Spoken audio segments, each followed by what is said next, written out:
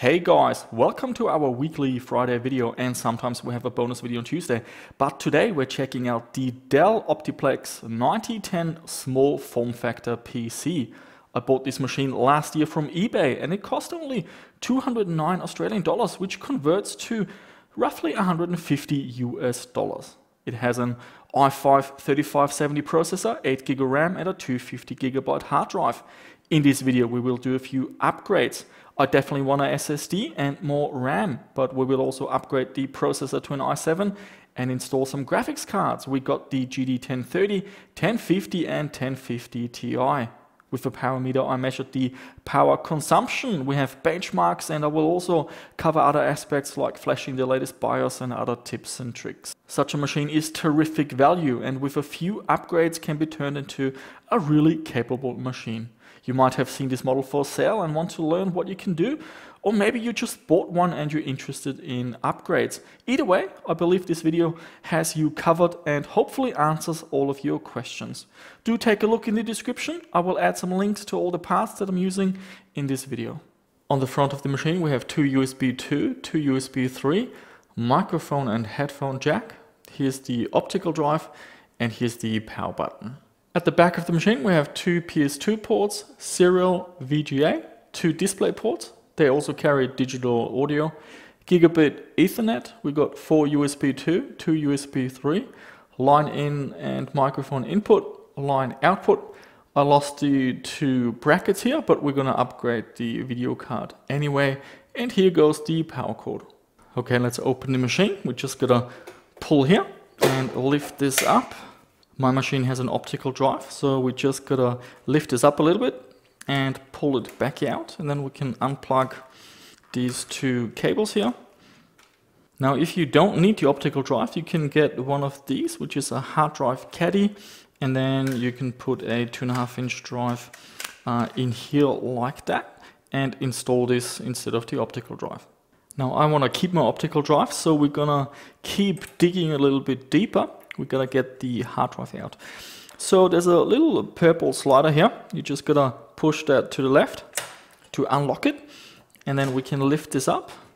Carefully unplug the SATA and the SATA power cable. And we can now pull the drive out like so. And here we go. Here's the hard drive. So my machine came with a 250GB hard drive, and basically you just have to pry it out from here, like so. So I would like to install a SSD, so you can purchase one of these. This is an adapter. So you insert your 2.5-inch drive inside of this adapter, and it basically converts it into a 3.5-inch hard drive. And now all we have to do is insert that back into the purple bracket like that. But before we continue, we will have a look at the RAM, and we're also gonna reapply the thermal paste. So my machine came with 8GB of RAM. We've got 4 RAM slots. To be sure that they are in the faster dual channel configuration, you can go by the colors, so white and white, or by the numbers.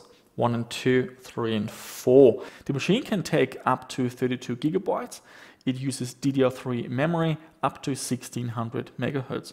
Prices for DDR3 memory are pretty good. You can get a 4GB RAM kit for around $40 and a 16GB RAM kit for around $80. And now we're gonna remove the CPU cooler. We're gonna basically go in a diagonal fashion. So my unit comes with an i5 3570 from the Ivy Bridge generation. This is a quad-core processor.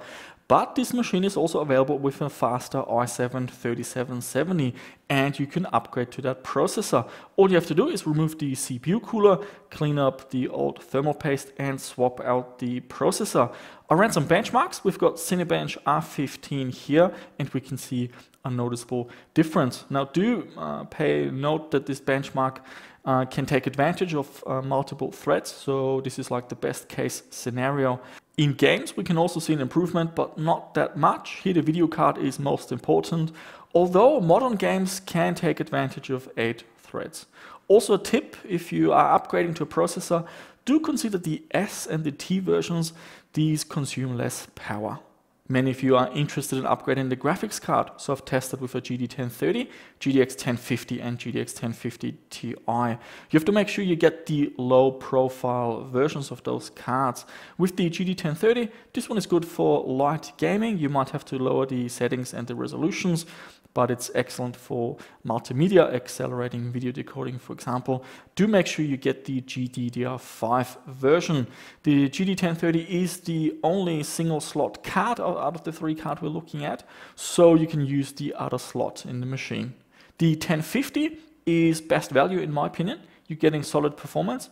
It is a dual slot card, so it does take up both slots. And the GTX 1050 Ti, that is the best card available. It's a bit faster than the 1050 in benchmarks, but the key differentiator is really double the video memory. This one has 4 GB of VRAM instead of 2.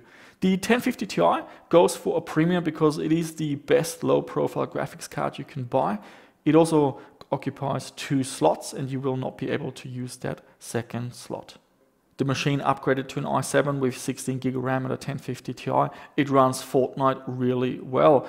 Now, I'm not good at this game, but it's popular, and I can see a lot of you out there thinking of buying this machine for someone you know that is a bit younger, and I think they will be very happy using such a computer as a gaming PC. Now, the machine has 2 PCI Express slots. There's a blue one and the black one. The video card should go into the blue one. This one is a 16X slot. The black one can only do 4X. Now let's talk about the power supply. It is rated at up to 240 watts, and you might think this is not enough, but we will find out that this is actually plenty. So here are all the results. On the left side, we've got the i5 and the i7. Blue is idle, so that's very energy efficient, only around 30 watts. The orange bar is running Citybench, so that stresses the processor. So we're seeing 76 watts on the i5 and 102 watts on the i7. And then Peak 3D Mark, I ran all the 3D Mark benchmarks and my power meter can measure the peak result. So this is the highest ever recorded power draw. And on the i5 that's 134 and on the i7 that's 158. So these are the worst case scenarios. Once you factor in that the power supply doesn't have 100% efficiency, so if you account for maybe 80 to 90% efficiency, the actual power that this power supply outputs are actually even lower. Also a note regarding video cards. If you go to the NVIDIA website, they do recommend a 300 or 350 watt power supply, but this is just a rough guideline. In reality, the 1030 uses only up to 40 watts and the 1050 cards up to 75 watts. I also get comments often, well, that the PCI Express slots, they are rated at only 30 watts or something like that. Well, here I believe the manufacturers are just keeping it safe, and they are assuming that you add 4 sticks of RAM, 2 expansion cards, multiple hard drives, so they're just playing it safe. The fact is that the standard for PCI Express slot, in order to be certified, is to be able to supply 70 watts, and this machine can do this just fine. If you're really concerned about power draw, a few pro tips to save power: stick with only 2 memory modules instead of 4, use only a single SSD. Do consider the S and the T series processors. They are more energy efficient. Also have a look on the website for your graphics card manufacturer. They usually have a tool, and there might be something like an eco or green mode, or you can lower the power limit. To access the BIOS or change the boot device, press F12 after turning on the machine. This is how you install Windows 10 from a USB stick, for example. You really shouldn't have to change anything in the BIOS. The default settings should work just fine. The only issue I ran into is when I upgraded the processor from the i5 to the i7. Only 4 cores would show up in Windows without the hyperthreading. So there's a setting in the BIOS to enable hyperthreading, and after I turned that on, the i7 was detected properly. I also upgraded to the latest BIOS. You can download it directly from the DELL support website. At the time of making this video, version A30 is the latest version, and mine was on A29, so I upgraded it right away. It's straightforward, just run the program, it will reboot the machine and flash the BIOS. Wait until it's finished and you're good to go. If you want wireless, you can just add a USB wireless adapter. To get good speeds, I recommend getting an 802.11ac model with dual band support. And if you're installing a fresh copy of Windows 10, have a look if your machine has a Windows license sticker.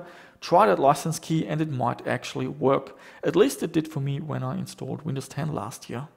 So there you have it. The Dell OptiPlex 9010 is a great value computer.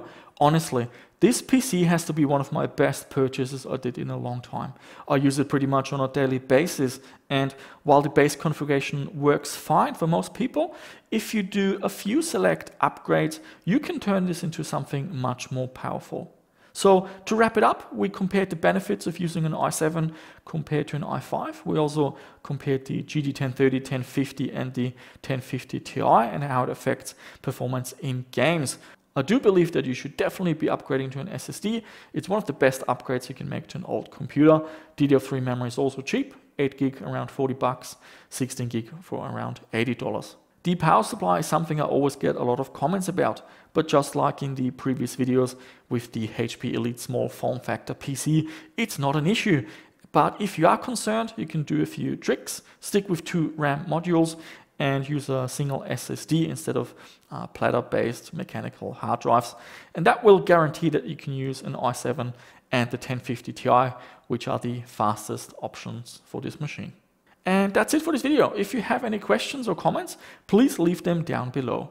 I will see you next week with our weekly Friday video, but keep an eye out for Tuesday. Sometimes we have a bonus video. And that's it, guys. Thank you so much for watching. Please subscribe to the channel if you haven't done so already. Give it a like and click on that notification bell. And I shall see you soon with another one.